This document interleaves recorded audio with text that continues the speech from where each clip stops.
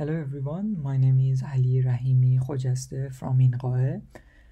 We are at French National Institute for Agriculture, Food and Environment, and I would like to talk about adjustable interrogation window for 2D PIV measurements based on Lagrangian Coherent Structures or local Lagrangian coherency.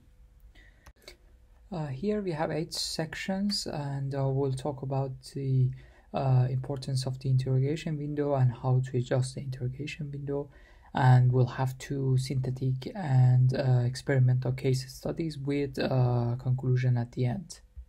Well, first let's talk about the importance of the interrogation window. We know that both cross-correlation and optical flow PIV algorithms, they both require interrogation window, and they both need to size and shape this window appropriately in order to maintain the balance between accuracy and robustness.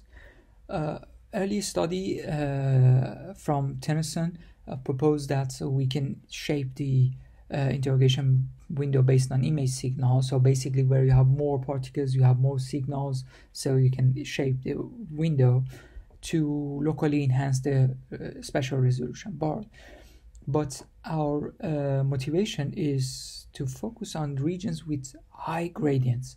We have seen that Vineke proposed that you can shape the window based on the image quality, like the image signal, based on correlation values, and also based on local flow gradients, especially in shear regions.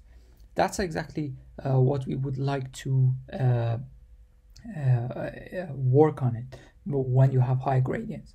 We say, oh, okay, you can change the local interrogation window based on local flow gradient, but what if we know more information of the flow inside the interrogation window? So we can use this information to shape your window instead of just seeing what is the flow gradients. So in that case, we can use Lagrangian coherent structures to determine where we have coherent motion with respect to your target pixel, and then you can shape your window based on boundaries of Lagrangian coherent structures. We know that LCS are acting like the skeleton of the flow, so they are borders of the flow. Assuming we have hyperbolic flow behavior, which can happen when a couple of vortices interact with each other, so you can apply Lagrangian coherent structures inside your interrogation window by FTLE or Finite-Time Lyapunov Exponent to determine these regions, boundaries between flow motions. Then you can index the coherent region of your interrogation window, which is yellow in this section, in this example, and shape your interrogation window. To assess this idea, we used local optical flow approach to evaluate this adjustable interrogation window.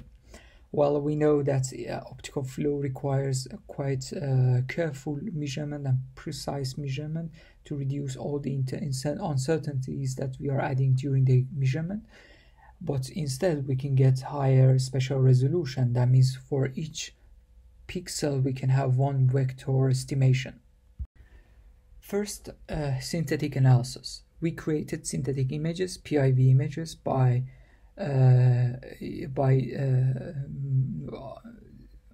synthetic PIV images of 2D isotropic homogeneous turbulent flows. And we used direct numerical simulation to simulate the region, and we had periodic boundary conditions on the sides of the domain, and then we created PIV images.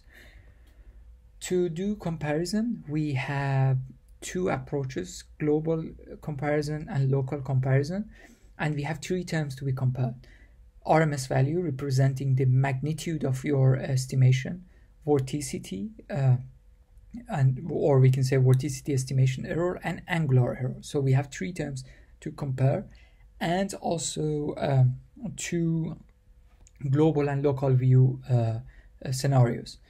In global view, on the right side, you can see if we compare optical flow and coherent optical flow, if we compare the RMS value, magnitude, we can see we have improvements compared to the classic optical flow. We still have quite a large value of error in complex regions like these two vortices, but overall improvement is acceptable. In the vorticity estimation error, the situation is much better. You have quite noisy reconstruction of vorticity by optical flow, and when you apply adjustable interrogation window, you can have better estimation of vorticity. And when it comes to angular error, and is the same scenario. You have improvement in global view in your whole region, and while you still have some high error values in some specific regions. But if we look on the flow in a local view, we can see we can have improvements up to 50% in some specific regions, which is quite good news. That means you can explore more physics in local regions where you have gradients, where you have quite complex motion. To this end, we picked 3 specific regions: hyperbolic, shear, and vortex. For example, here we have hyperbolic. Let's say we have 2 vortices, so we can have hyperbolic flow. We have vortex here, we have high shear here. So we picked these 3 regions to see what improvements we have locally.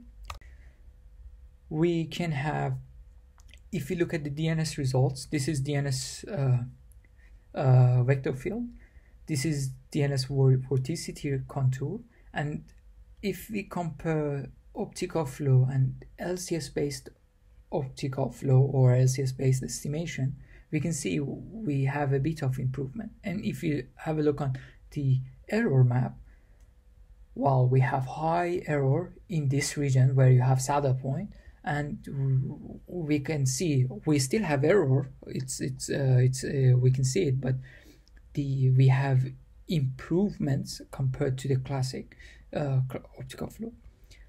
The shear region, here is another example. You have pure shear behavior, you have high gradient in this direction, and here is the vorticity contour. We can see we have both techniques could manage to estimate more or less good with respect to the ground truth.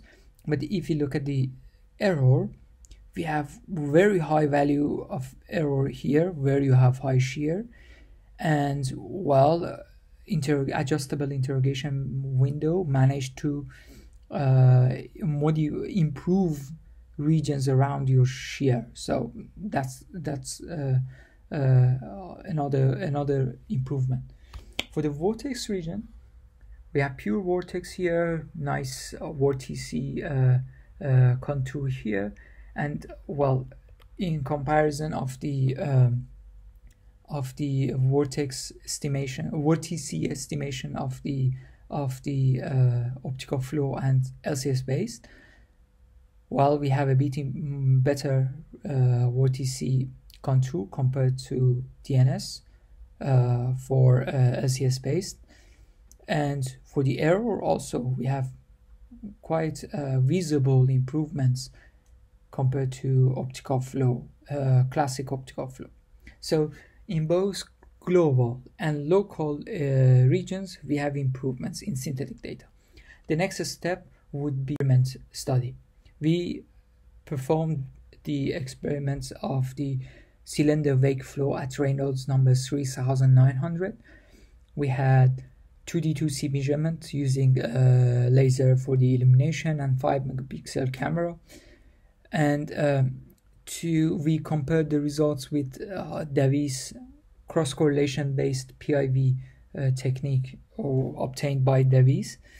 In Davis software, our final spatial resolution was 16 pixel, and we used a multi-pass vector calculation technique, and our final overlap value was 75%. So here we have setting for Davis, and here we have instantaneous vorticity field of the experiment. First, let's compare the optical flow with and without adjustable interrogation.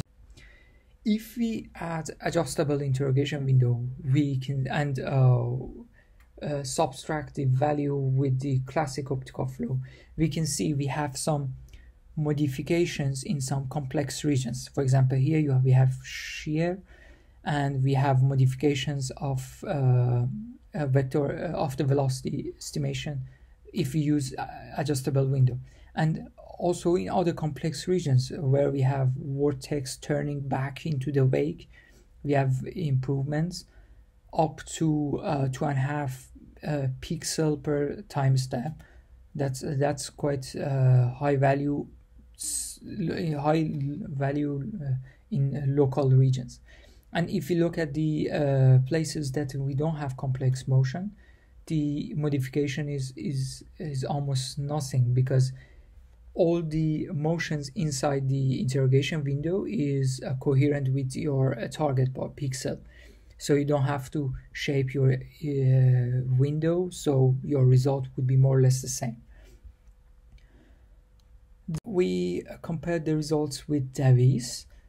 Let's say here was one instantaneous result of the vorticity very close to the cylinder, and here we have a shear, quite high shear region.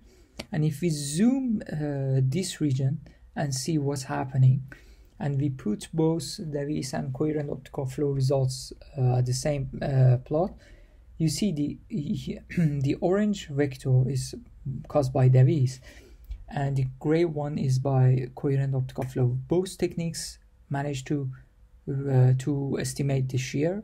Here we have shear, and we have high deceleration. But if you look closely, we can see coherent optical flow managed to have more details of the shear. So you have more physics of the shear, not only a sudden change of the vector field. You have more details of what's happening. So we have a smooth change. And in conclusion, we can say that, okay, by adding LCS, you can see the Lagrangian coherent structure boundaries. Then you can determine where you have coherent motion. Then you have more accurate estimation of your velocity field. But it is expensive, we have to say that. But instead of the price you pay for this method, and what you get is that you have better resolved vector field in complex regions. And also interested readers can use open access LCS codes that they can integrate it with their PIV algorithms to improve locally improve estimations in complex regions. Thanks for your attention.